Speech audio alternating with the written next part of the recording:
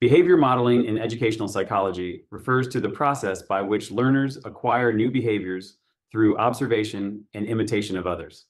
This approach is grounded in the belief that much of human learning occurs socially, through the observation of others within a context, a concept stemming from Albert Bandura's social learning theory. Bandura, a key figure in educational psychology, posited that people learn from one another via observation, imitation, and modeling, making this concept particularly relevant in educational settings. The concept of behavior modeling has been integrated into educational practices since the mid-20th century, largely influenced by the broader acceptance of social learning theory.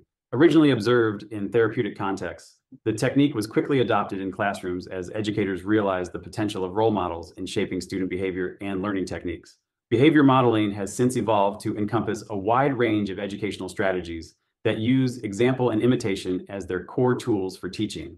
An illustrative example of behavior modeling in educational settings is seen in the way teachers demonstrate problem solving in mathematics.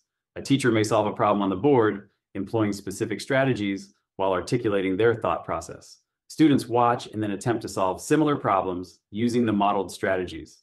This method is also prevalent in teaching literacy, where teachers model reading strategies like predicting text content or summarizing a passage, which students then practice in guided sessions.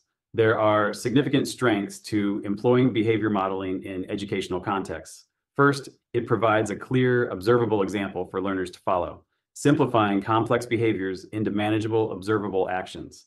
This can be particularly effective for learners who may struggle with abstract concepts without concrete examples. Moreover, behavior modeling promotes active engagement and participation, which are critical for deep learning.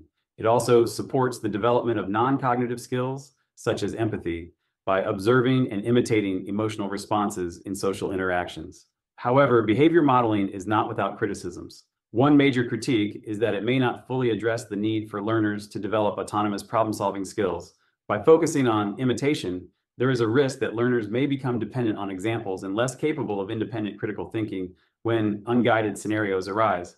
Additionally, the success of behavior modeling can heavily depend on the individual learner's ability to observe and replicate actions, which can vary widely. This variation can lead to inconsistent outcomes among learners, with some benefiting more than others from this approach. Overall, behavior modeling is recognized as a powerful tool for influencing student behavior and facilitating learning. While it has proven effective in numerous educational scenarios, it is crucial for educators to balance this approach with strategies that encourage independent thinking and problem solving.